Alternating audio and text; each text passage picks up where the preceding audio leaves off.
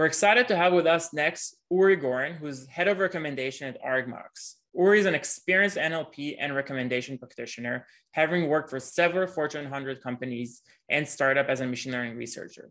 Uri founded Argmax.ml, a recommender system services firm that develops and deploys end-to-end recommendation system.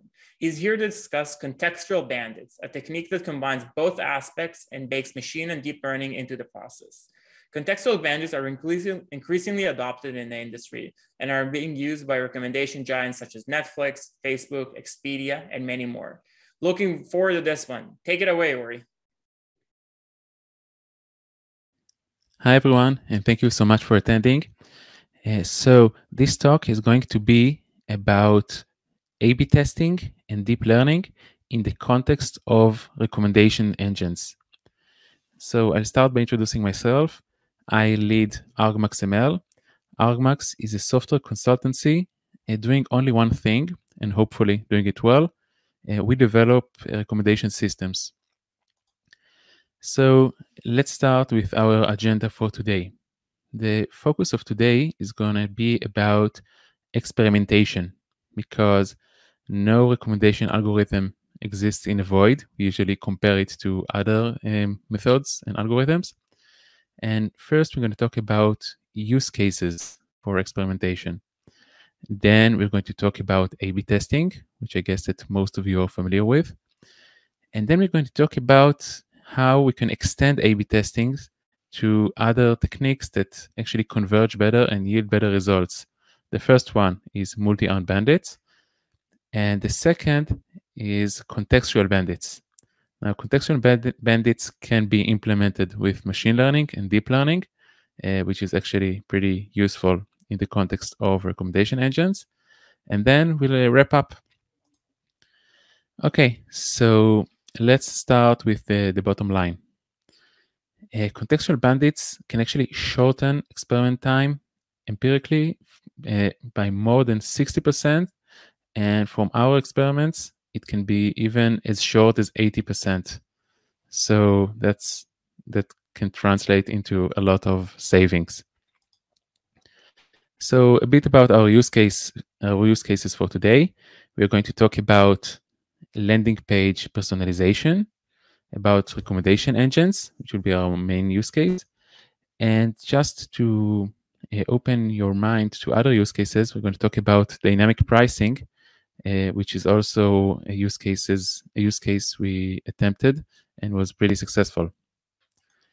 So let's start. I think that every company that tries to have any sort of campaign, this could be either an application or a service, usually starts by designing a landing page. Now, most landing pages these days look something like that. We have a headline, we have a color, we have a call to action, we have some sort of art or a leader, we have creative. And actually, it matters a lot. For example, if I'm targeting people ages 20 to 40, I might use different creatives than, for example, senior citizens. So we really want to match the creative and the target audience.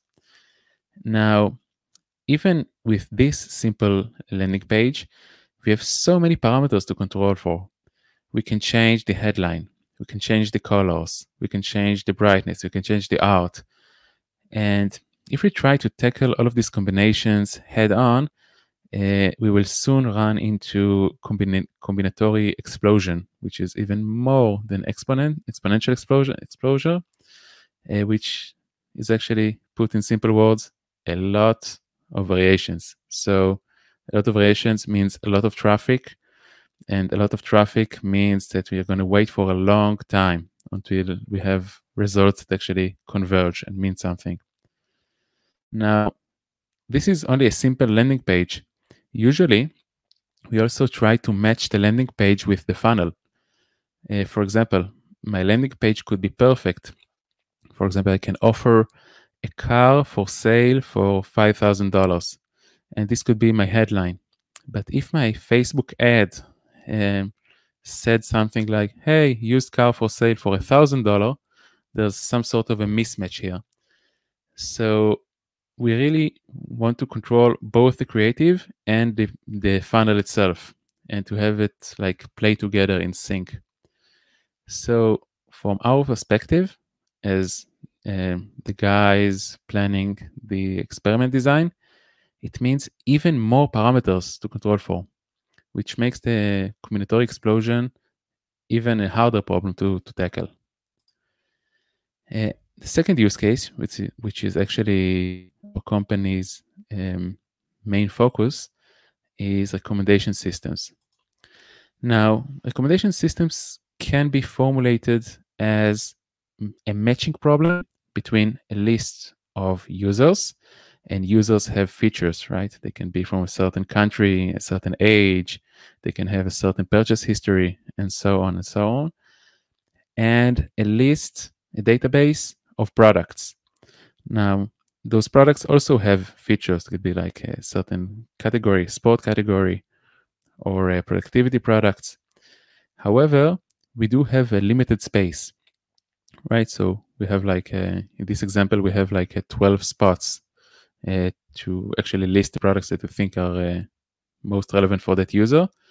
And choosing the products and ranking them is a recommendation system.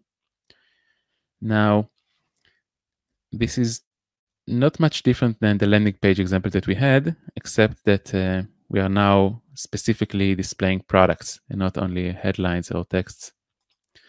Now, developing a recommender system has a lot of considerations that are a bit more, that are a bit harder to identify. For example, let's say they developed a wonderful recommendation system for this user. Let's call him Mickey. And these are the items that Mickey sees on his first visit.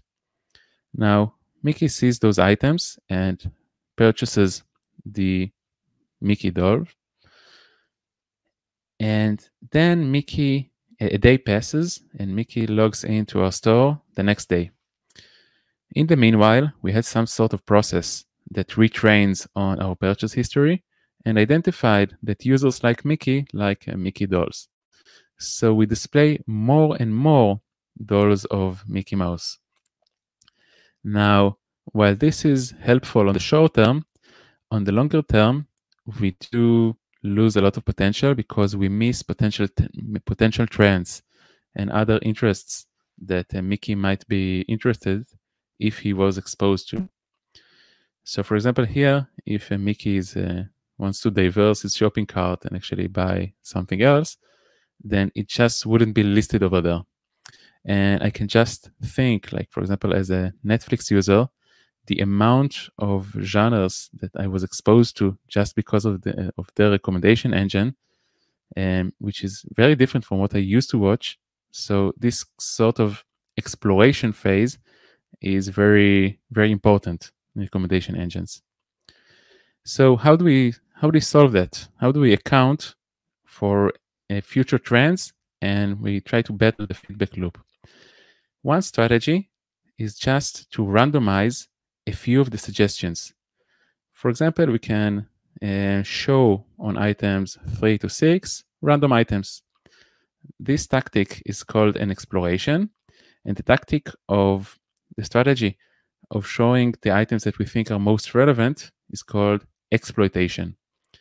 The trade-off, this whole dilemma is called the trade-off between exploitation and exploration, and it's actually crucial because if we only exploit, then we're going to fall into the feedback loop problem, and if we only explore, then we only show like random stuff and we don't learn anything. So we want something in the middle. So let's talk about some common exploitation tactics. For example, what are the most popular items on my store? Those are a classic exploitation problem. Item previously bought in my last basket.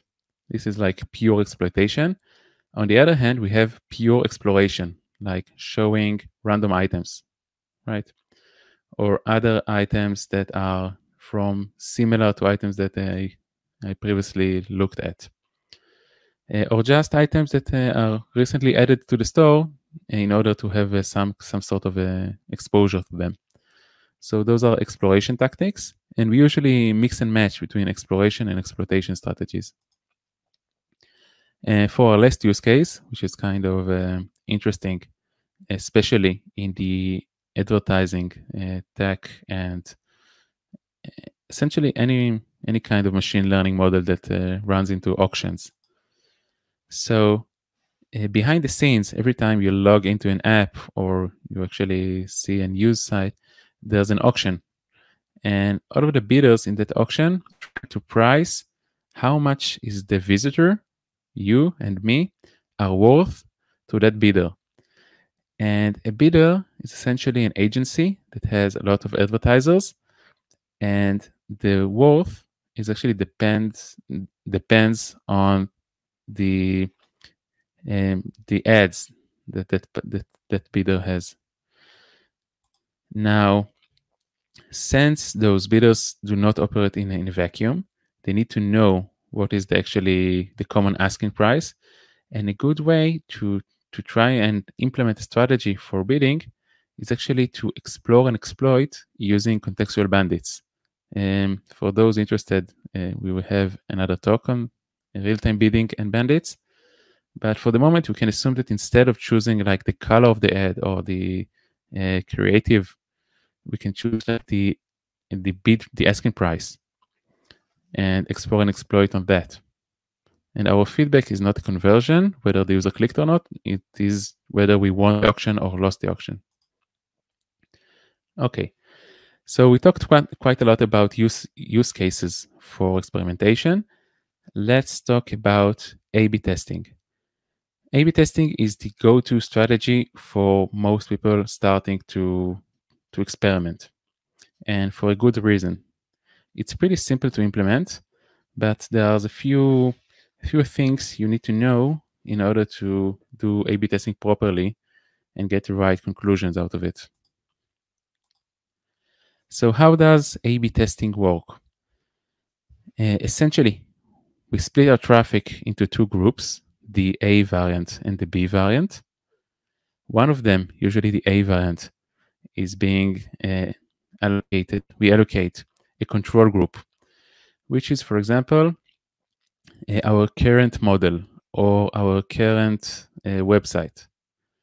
And we have a test group in which we test like adding a new feature or deploying a new model or any sort of thing that we think might have some sort of an effect. And we let it run for a while. We split the users into the A variant and the B variant, A bucket, B bucket. And after a while, we measure what is the amount of clicks or dollar value or purchases that we got for each variant. Now, what could go wrong, right? It seems like a pretty basic setting. Well, it turns out that quite a lot. Let's try and highlight a few of the use cases and a few of the pitfalls that we encountered. For example, one of them is splitting the data in a manner that is not random. For example, we had a client that had one server on the East Coast and another server on the West Coast. And because it was easier just to deploy one version of the software to one server and the other version to the other server, that's what that client actually did. But unfortunately, the user behavior in the East Coast and the West Coast is different enough. And he introduced a new feature that causes the entire experiment to be irrelevant. Right, so we really need to be pretty mindful and think how we split the data in a way that doesn't introduce new features. Another example is called contamination. So let's assume that I have a user and I assigned him to bucket A, to variant A, and then the user just hits refresh or logs into the website the day after, and then he sees variant B. So this problem is called contamination.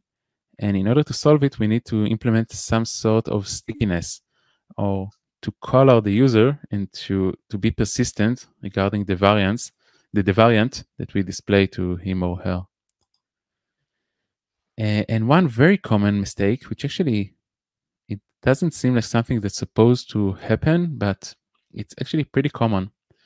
So let's assume that we split the data evenly. So 50% of the traffic goes to variant A and 50% goes to variant B. And what we have to make sure is we need to verify that we also see the same ratio in the database.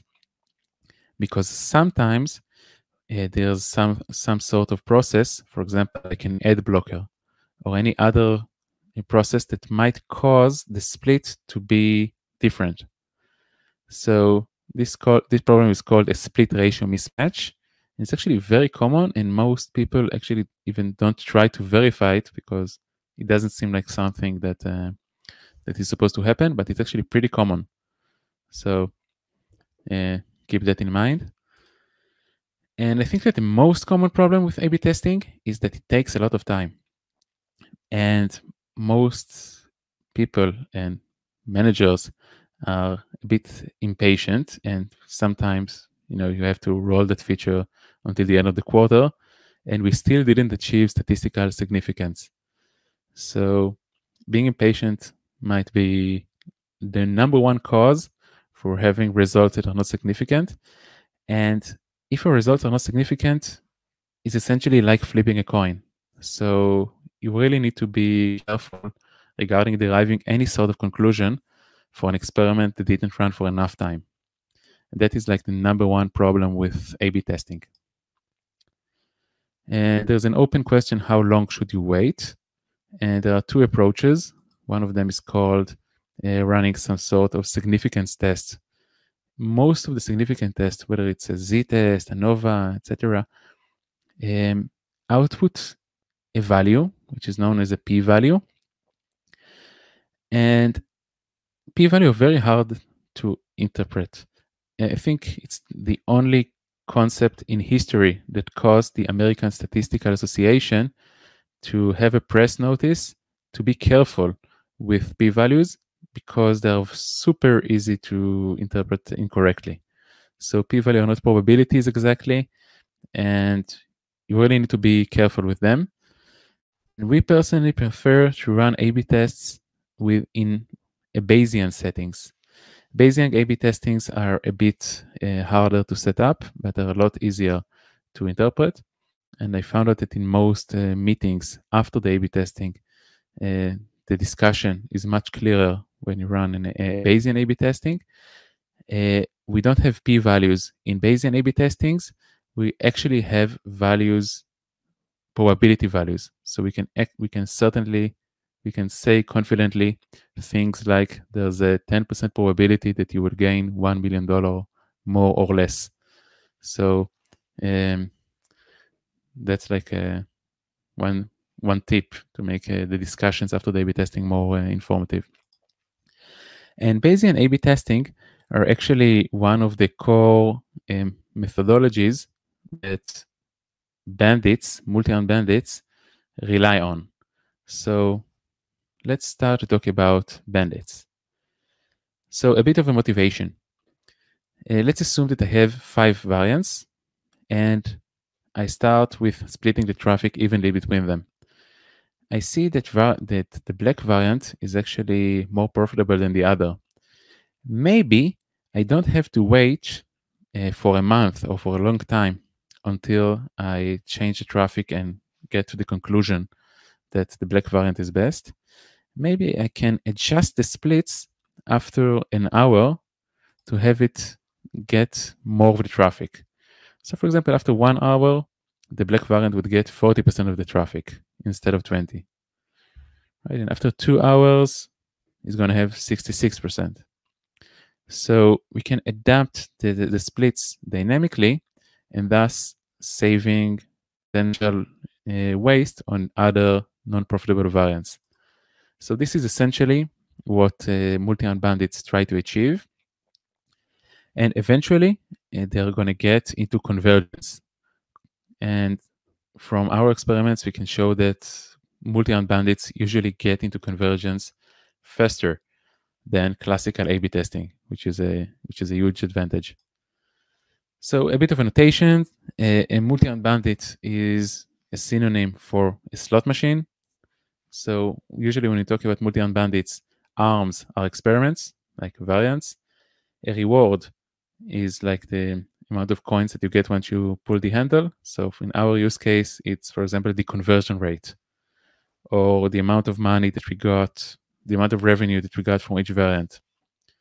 And the algorithms developing for implementing multi-armed bandits try to account for exploration, which is choosing a slot machine at random, and exploitation, which is choosing the best slot machine, the best variant that we've seen so far.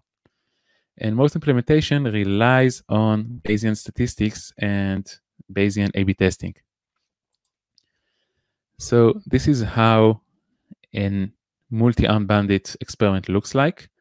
We start with one variant, for example, with 4 variants.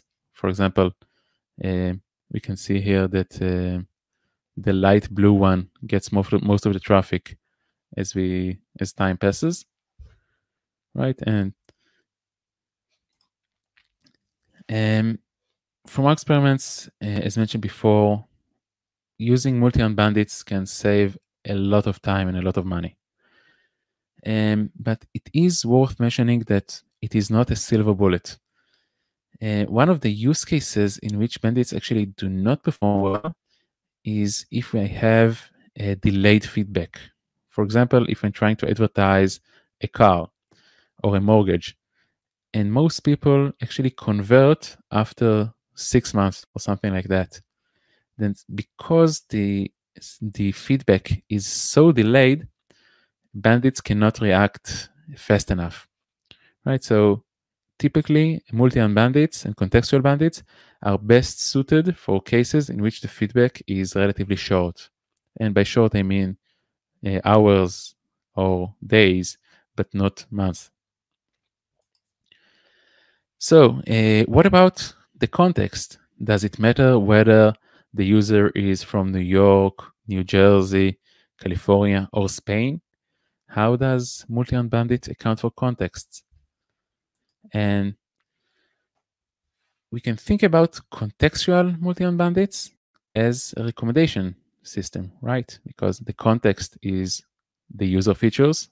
Who is the user? Where is he from? What is his purchase history or viewing history? And the variants are actually the products that I'm trying to recommend, the products or items that I'm trying to display. And contextual bandits are very useful. This is essentially the architecture that Netflix relies on and a lot of other tech giants. And contextual bandits receive a lot of attention, both in the industry and in academic conferences. So let's talk about how to implement a contextual bandit. So there are essentially 3 strategies to account for context with a multi-armed bandit settings. The first one is just duplicating the setting. This is not the official name, but we can think about it as multiple bandits.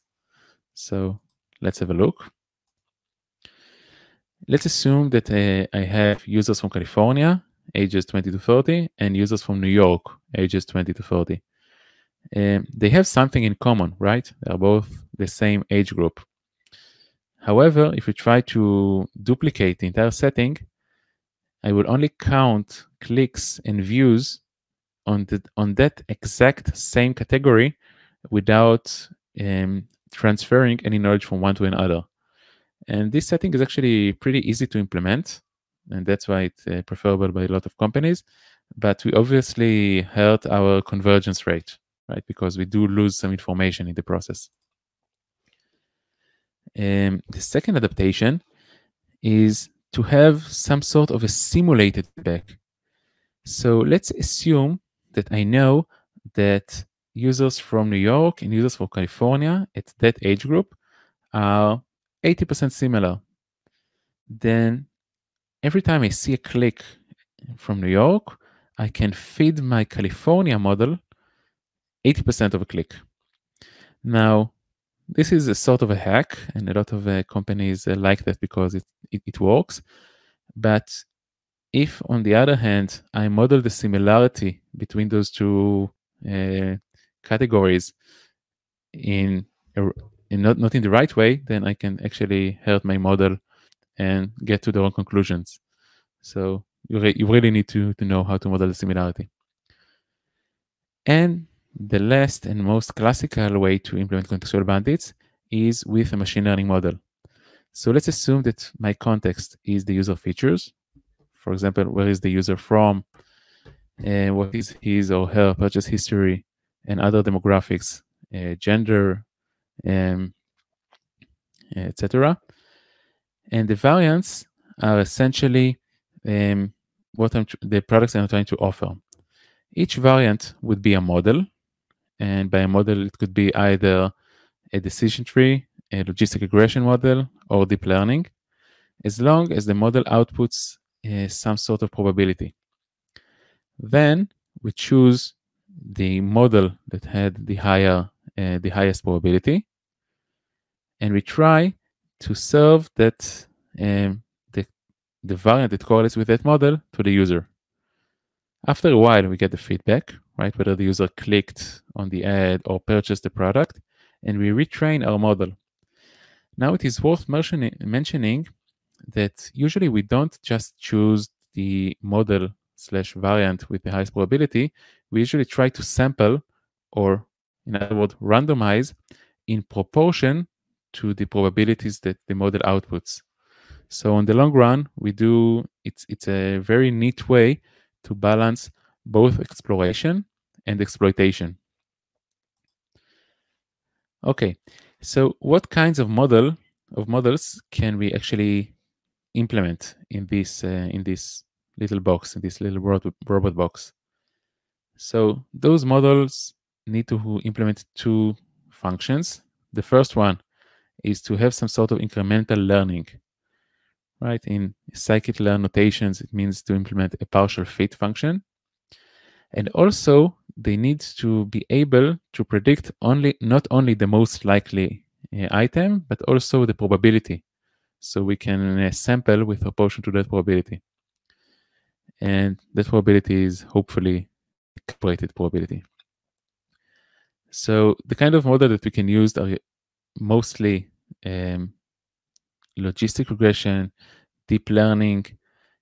Trees are a bit problematic with they require an extra effort, but actually deep learning is pretty common with contextual bandits.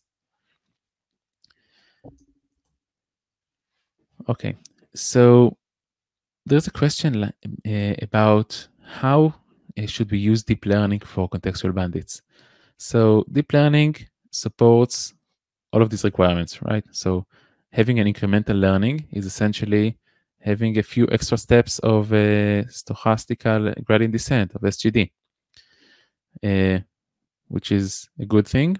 But on the other hand, predicting probabilities with deep learning is not trivial.